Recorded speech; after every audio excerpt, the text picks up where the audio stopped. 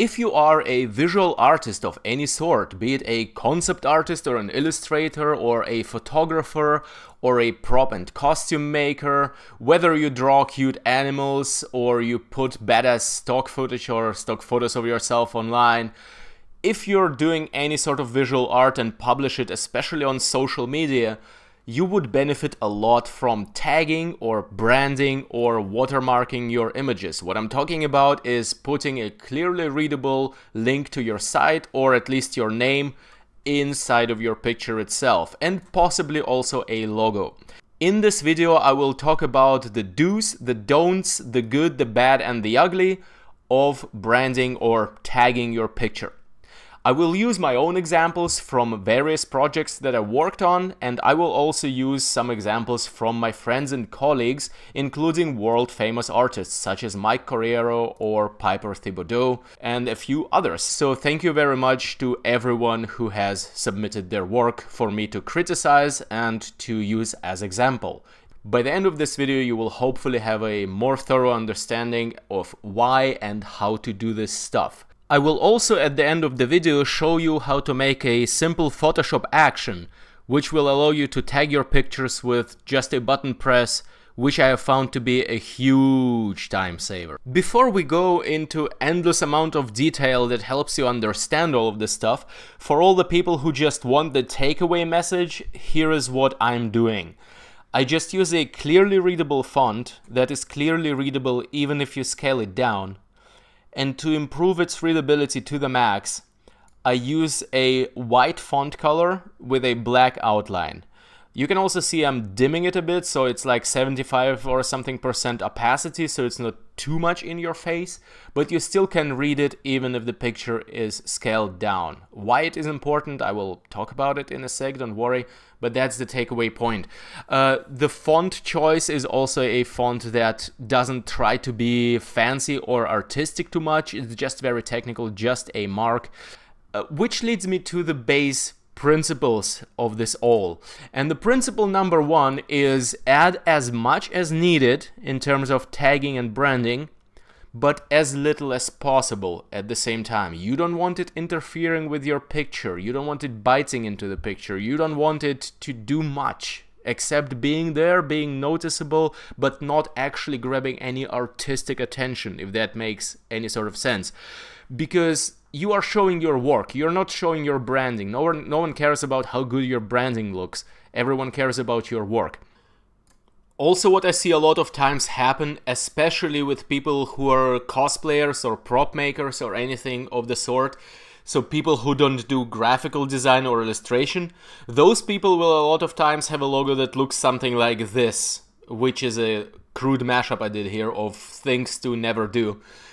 And the problem with that is they feel like they need to include a logo, but you really don't have to have a logo, and it's a lot better to have just plain text referring back to you than to have a logo that is a lot worse than your actual work that you're trying to show, and have that logo basically drain the whole positive energy out of your work that you're showing. So I will talk more about logo design later. The takeaway point here is better to not have a logo unless you have a professional looking logo ready. Another thing that I believe to be true is that it is a lot better to have a domain, even if you don't have a website, and have that domain redirect to, for example, your social media, which is what I'm doing. I didn't find the time to make a website for the last 7 years, but I still have the nuclearsnell.com domain, which redirects to my Facebook. Now, why is it better? Because the social platform you're on might die one day, a sudden death. It happened before.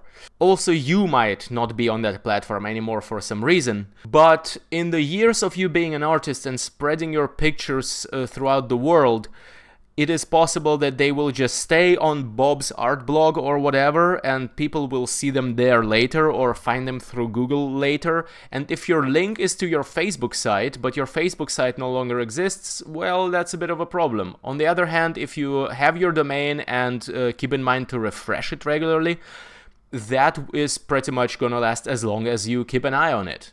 You know, it belongs to you, and you can at any time redirect it anywhere else. Or maybe one day I'll get around to making a website for myself, and then it will be just my website. And pictures that I've put out on the internet 10 years ago with this marking will still lead to my most current presence. So this is why having a domain is a good idea. Now, if you don't have a domain, if you're on Facebook, fb.com is a valid abbreviation. You don't have to spell out facebook.com. Remember, as little as possible. So fb.com/ your page's name will do just fine. Also, you don't need http / or www because modern browsers autocomplete that. Let's talk for a second about why I believe it is so important to mark or brand your pictures within the picture itself, and why I think it's insufficient to just rely on people finding you some other way. So when you publish your work online and it's good enough, it will be shared a lot, and it will be shared all over the place. People will share it on the same social network you published it on. They will save it on their computer and show to their friends later. They will save it and publish in their art blog. They will do all kinds of stuff with it. I do not believe that many of them will remove your link maliciously or anything like that. Some reposters do that. I don't understand why. It doesn't diminish your achievement as a content site or something to keep the original artist link. If anything, you're doing a better job because you're telling your audience where to see more of that. But anyway, some few people will do this. However, most people will not be messing with your link on purpose. They just want content and they just care about what's happening here, right? They don't care about your link. If it's not obtrusive, they will not care about it. They might think twice about sharing it and decide not to share it if your branding is too obnoxious, like you see me having mocked up here. Like if I was a content site, I would not share this because it's just too much obnoxious branding going on. It's too much. It messes with the picture. But if it's decent, I don't care as a reposter, as a potential reposter, if it says nuclearsnail.com in the corner or not. But when people repost it, it will get scaled, it will get to other platforms, and so on and so forth. So you just want to ensure that wherever it ends up, it's a robust branding, and the most robust branding possible is in the picture itself. This is why it works. Let's talk about specifically Piper here and her Patreon link. Now, I just said I prefer having a website link and owning a domain and all that. In this case, however, it being a Patreon link signals to the crowd, so to me, the regular guy scrolling through Facebook and seeing this cute animal and enjoying it, that, hey guy, I draw cute animals, and on Patreon there is probably more of this for you. And fair enough, I followed the link and saw she does daily drawings, and I was like, hell yeah, I want more of that in my life, and since then I'm supporting her. So in this case it works nicely. And it doesn't mean that she just does crowd drawings for the crowd. She probably does more, but with those pictures she pursued specific goal of drawing people to her Patreon, and it works brilliantly. She gets hundreds of shares on Facebook, and everyone sees those cute animals and the link to where to find more. So those rules I'm telling you are rules of thumb. None of them are set in stone depending on who you are and what you want to achieve. All of this stuff varies, but I still believe you really need to be branding and tagging in the picture itself, so it's just a robust link that will always lead back to you. And also, it doesn't always have to necessarily be a website name if your artist name is distinct enough and you can be at least Googled, if not found directly through your website link. That is good enough too, in my opinion. One more thing that some people do and some people don't when branding their picture is including the copyright symbol. A disclaimer, I am not a lawyer, nor am I any sort of a legal professional. I'm just an artist talking stuff on the internet, so I cannot give you any legal advice. However, I can give you my personal opinion. So in my personal opinion, as far as I understand copyright laws, in the most countries, it is not absolutely necessary to include the copyright symbol in your picture. The moment you create something, you automatically own the copyright just because you have created it automatically. However, I also believe that adding the copyright symbol in your picture can help remind the people who are looking at it that the picture is indeed copyrighted. So some of them might not think about it or not know it or whatever. So I might actually start including the copyright symbol in my pictures as well. So far I have not done that, but I might do so in the future. Of course, if you want to be legally sure about this, then you should talk to your lawyer. By the way, what I'm not talking about in this video is this sort of a theft protection watermarking, where you just make your entire picture unusable to potential picture thieves, or at least a lot harder because they would have to Photoshop it all out. Now, I'm not telling you not to do this. If you want to do this, by all means go ahead, but I will give you my personal opinion on why I don't do this. Yes, I believe it reduces the amount of potential picture thefts that are gonna happen to your work, but I also think at the same time it makes your picture a lot less attractive to potential reposters. If I was a reposter and I would see this, I would not share it. It's just too obscured by the watermark for me, and also to me personally it signals like, hey, stay away from this picture, don't touch it, don't share it, don't look at it. So this is also something to consider. Now let's talk about font choice in more detail. If you do cartoon-like work like we see here, then you can also use a more funny font that matches the theme. It is fine as long as, you know, your font matches the overall aesthetic of your work. We also can see this here with Mike Correro, where he uses this bold and cursive font, and it kind of matches the rest of the aesthetics here, don't you think? So you can do this kind of thing. However, then you have to watch out if you change your style or just bring out a work that has a bit of a different style than what you usually do, like we see here. This is from Paul Taylor, the Wopsy Square guy. So he does the Wopsy Square comic usually. And this link, this font, looks fitting on his comics. But on this real-life photograph of that figurine, it does not fit anymore in my opinion, because it's just a stylistic disconnect that's going on here. So if you do a lot of different things, then I advise to use something that is really dry as a font, like I'm doing here. Granted, my font choice is also because a lot of my stuff tends to be really technical or try to be really sleek.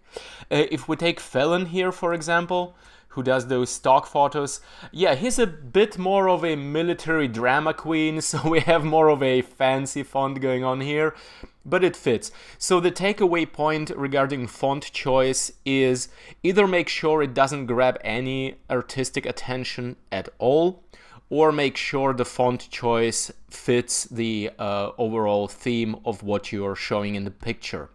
For a lot of beginning artists, it's better to go with a really neutral font, because a lot of beginning artists, especially if you're not a graphical designer, tend to take ugly fonts for whatever reason.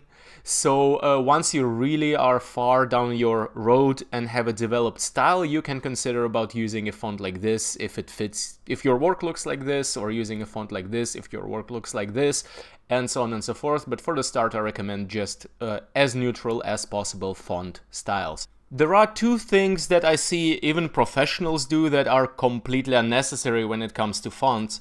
So if we take this 2013 picture of Mike Correro with this marking right here, we see that the font is stretched. If you don't know a lot about fonts, you probably can't see it and can't tell the difference, but to any person that has experience with fonts or graphical design in general, it will be noticeable. Now, Mike is obviously not a noob, he's one of the world's best concept artists. But even he has done that. So for whatever reason, we as artists feel the need to change the standard settings on everything, to stretch something, to scale something. He does this a lot better, by the way, now that he doesn't mess with the font. It looks just so much cleaner. But stretching a font is generally something you should avoid. There is no reason for doing it, and it will just signal noobness to people who know stuff about fonts. We can also see some excessive spacing going on in this one. Now Felon also has done this. This is a lot better, like there is a lot of spacing but not too much. But here it's just stretched too damn far.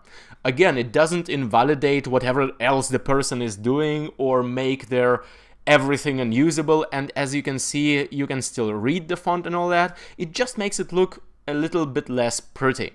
So if you're going for pretty with fonts but don't know exactly what you're doing with your fonts, just leave them at standard settings. Let's talk about signatures.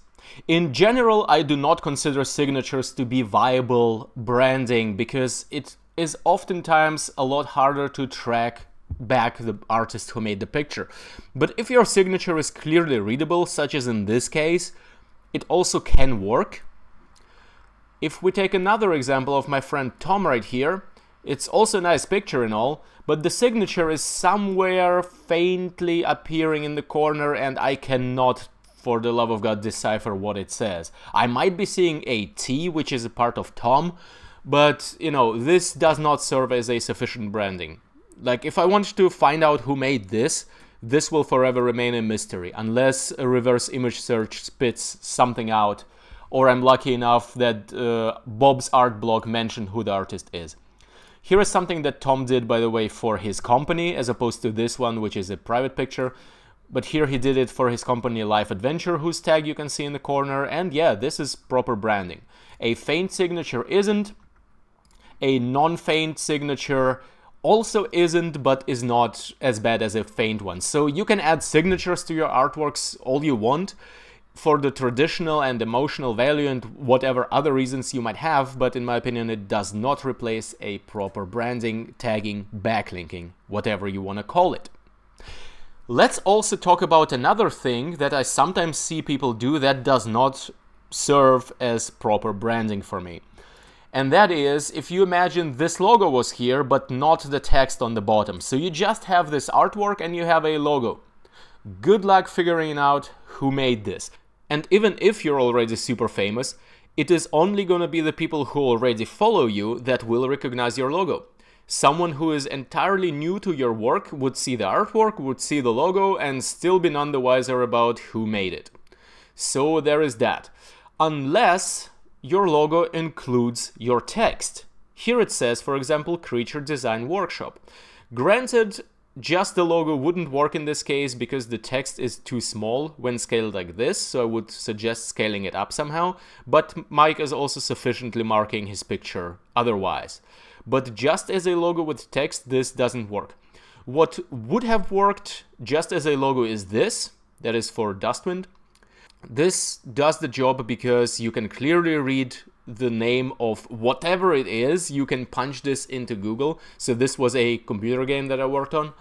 And it also has the website link and all. Sufficient would be just the website link or just the logo, but I felt like including both for the maximum comfort for the end user. So you can do this, and if you do a logo, make sure it actually reads what it is all about. Then you can get away with just a logo if you want. Now let's talk about what is a good logo versus a bad logo. So generally speaking, for the sake of this video, without going into all the depth of logo design in general, a good logo for branding confidently occupies its own space and doesn't mess with the rest of the picture, or is so well integrated that it just flows with the rest of the picture effortlessly, like you would see here. This could have been a logo, you know. I mean, it is in a way already a logo because it's a very stylized font, but if it was like a pictorial logo, like a pictogram, this would still flow. Or it dominantly occupies a part of the space. You can also see this here with this nuclear snail logo down here. What a good logo for branding is not is something like we have in these examples down here. And those people are fine with me criticizing their work. They literally have asked me to do this. So let's talk about this, which is probably the worst example in the batch, and not for the reasons you might think. Conceptually, this logo is actually pretty cool. I can see this V-shaped, triangular-shaped composition. The name is cool. I can see what it's actually called. Those hammers representing the forge and those three cool doggy dogs. The composition is nice. What, however, isn't nice and completely destroys the whole thing is that it looks half finished, or just like a squiggly sketch. It's just a bunch of lines. I might be wrong, but I've honestly never seen a logo that is just a bunch of lines as opposed to a bunch of surfaces, like here or here, that really does the job. Now you might say Mike's logo is a bunch of lines, but it's not. It is enclosed in that circle, and also those smaller lines do combine themselves into that creature-like organic shape. So it's kind of different. It's kind of a thing in between, and being a super professional, he can also pull this off. But for the most part, most logos that look like a bunch of lines that I've ever seen do not look that well, especially on pictures, because they tend to halfway integrate themselves into pictures. So neither is it dominantly occupying a bunch of space, nor is it really integrated. So this is kind of half cutting into the black of those creases of the wood as well. It's half clipping the rifle, which is a really nice rifle, by the way. So I would recommend just finishing this and working more with surfaces and less with a bunch of lines here for a confident logo. Otherwise, man, power to you, Three Dog Forge. It's a good concept, it's a good name, I like it. Just finish the logo properly. Another example of not such a good logo is here. Unorthodox Entertainment Company. Now, they're going for unorthodox. Whether or not you like their designs is a different question entirely, but as far as the logo goes, like, yeah, this part actually transports what it needs to. My problem here is, one, you're not doing any sort of a contrast outline or underlayer for this, so as soon as there is some white, it is eating the white of your logo, and it is already hard to read as it is. It's just barely readable enough already on a good background, so this is actually a lot better. You have white, you have black, you can read it whatever background it is on. You might also consider fading this to like 75% or something if you want, so that it's less in your face but still readable and noticeable. I would completely ditch this U. It doesn't really add anything. It's not a cool pictogram like the three dogs here, or the snail, or the time vehicle looking vehicle logo right here, or like this creature for the creature design workshop. It's just a U from an unorthodox. Like, it doesn't add anything. It adds color, which is you can do color sometimes. I won't go in depth on that. Just ditch the U, man. Move the rest, which is already crazy enough, into one of the corners, fade it a bit, and do it consistently in one of the corners. That is my recommendation to you. Don't have it clip into the picture. Don't have it mess with the picture space and picture contents. That will be better. Another logo is something in between, from Blasting Phoenix. Now, the one thing that's going on here is two different styles, two different graphic styles. Yes, I know it's supposed to look like this Blasting Phoenix is blasting organically out of this mechanical gear thing, but that's not how you do it, just using a tribal-like style with something that has really angular mechanical lines. You need some sort of a common visual language anyway. Also, it works nicely here, where it just looks like it's part of a background. It doesn't work so well here, where it's not clear whether or not those splotches here are part of the material artwork itself, or are they part of the logo. It's clipping, it's messing with it, it's just confusing in this one. And that is what you get for having a logo that has a lot of open surfaces that go outward, and a lot of outward flying debris and detail and all that, and a logo that is beautiful on its own. I'm sure it looks great as a wallpaper, but it's just too loaded to work here. It does work here where it can blend into the background, yes, but that is a very conditional working logo in my opinion. Another logo we have here is from Paul Taylor that I've shown before.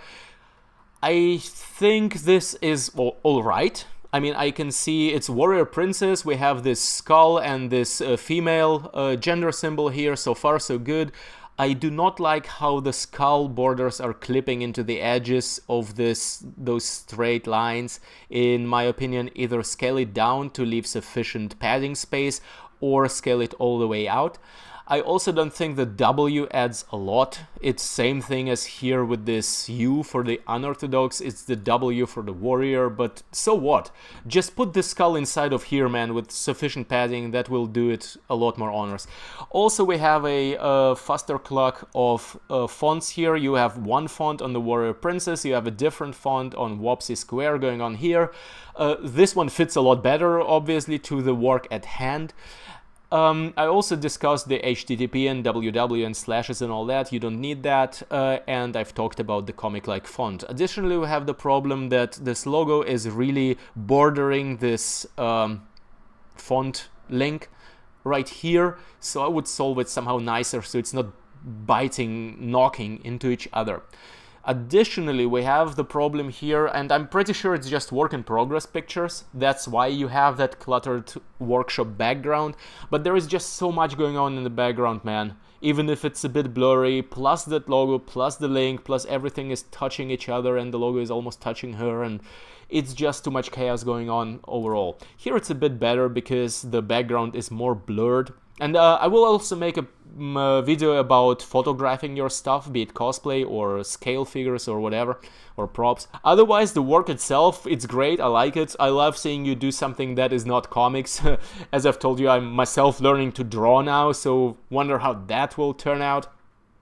So this much I have to say about logos. Here is another thing I would recommend you not do, and it's when your business or your artist alias is kind of like your name, or really close. So my name is Dmitry Zaitsev, and I am also Dmitry Zaitsev Design. So here I have my name 2 times already, but then I also have my homepage, which is also my name, and then I have it 3 times. To me, this looks a bit narcissistic or just weird. Now, it's kind of different here with Mike, where it also says it is his signature, which is aesthetically nice, and it's just a part of the artwork, more or less. And it also says mikecarrero.com. All right, so far so good. But if you like triple name tag your stuff like this, I would recommend you find some different solution. Sometimes I've been in situations where I need to or want to credit multiple major contributors to a picture. In this case, it's, for example, Elliot, who shot the picture, it's Anthony, who is appearing here and has made his costume, and me with my own costume. In this one, by the way, Anthony is on the left, so his name is on the left, and I'm on the right, so my name is on the right. The way I personally approach this is I will tag in the picture itself the major contributors. So in this case, again, Elliot, who shot it, and the 2 people appearing here. I will not go into minute detail of writing my name under here as well, just for the reason that I helped Anthony a tiny bit with his own costume. It's not worth adding additional text there, you know? So that's how I do it. Same thing with photographers. I will usually ask the photographer to give me the picture unmarked, and I will add my own marking, which will include them. And I will also not be a pain in the ass for them and insist they use this. I just tell them, you know what, you use it on your presences as you want, and I will use it on mine as I want. This is the way I do this. You might go a different way about this. If there are some more minor contributors to this, for example, this gun was made by Ivan, he lent it to me, and I got those glasses from Mark for this photo shoot. And the festival is Wasteland Weekend. I will just mention all of that stuff that is not from major contributors to a picture somewhere on Facebook, in the comments, whatever, but it doesn't have to go into the tags, in my opinion. Now let's create a Photoshop tagging action that I've talked about at the start of the video. I prefer actions to plopping in a PNG with your logo and text because A, I don't use the logos, so I don't need to plop in a logo. So I can get away with an action, and B, an action allows me to edit the text. So if I have multiple contributors like I just talked about, I can just duplicate this. Come on, Photoshop. There we go. I can duplicate this and go like Elliot Montello was here too, whatever. So I can tag multiple people, or I can just edit this if for some reason it's not the site I want to direct the people to, but which it usually is. So let's go ahead and make a new action, demo tag. And it's recording right now. It's going to record everything I do. So the first thing I do is make sure that the foreground color is white, which it already is. I go to my text tool. I choose the proper font, which is already selected, and then I will just click once without accidentally dragging a small text box. I just click and let go. Then I type in what I want to type. nuclearsnail.com. nuclear-snail.com. That is correct.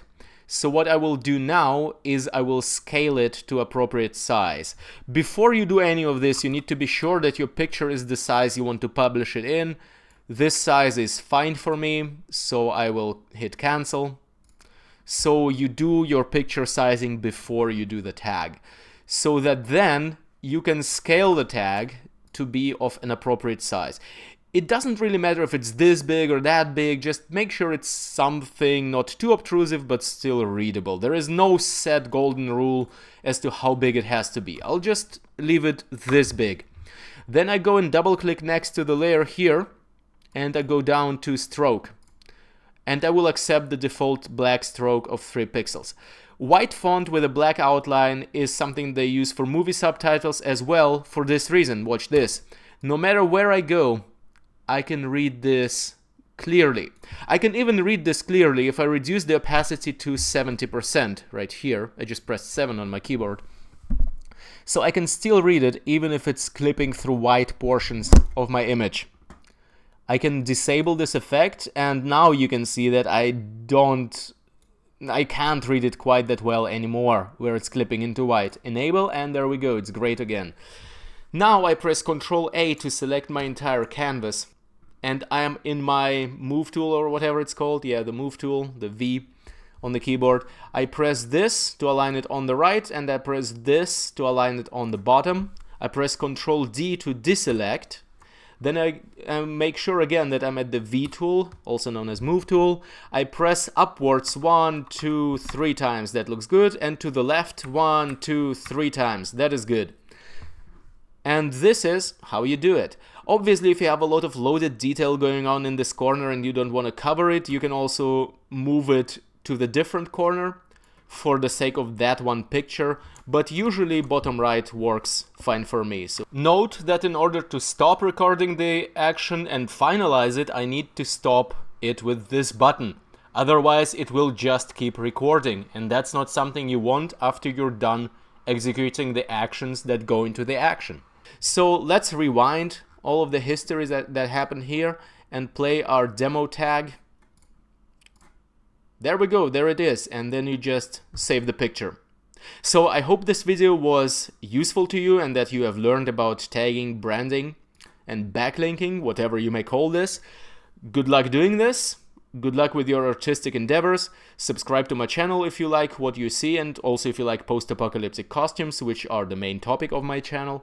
Also check out all the artists that you liked from this video. After all, they're tagged in their own pictures, which is why you can find them without me linking to them in the video description, because I won't do that, because the entire point of this video is that tagging or branding is supposed to work within the picture itself. I will see you in the next episode, and until then, hail the snail.